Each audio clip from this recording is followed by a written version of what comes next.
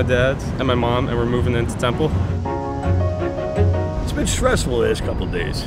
He's like my best friend, so we see each other every day, and I told him this will be some of the best years of his life. We're at 1300 and we're moving our son in today, so our youngest. I've shed some tears. I've already cried about it, and I might again.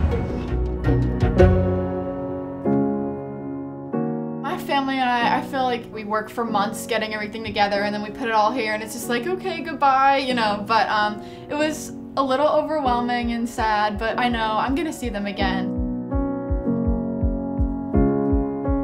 Basically, my whole family's here, which is my parents, my little brother, my grandma, my aunt, and my 2 cousins.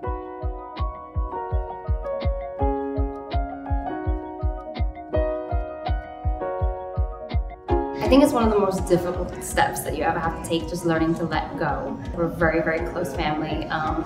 We've never really been apart, so it's gonna be a little emotional. Good luck! Thank you.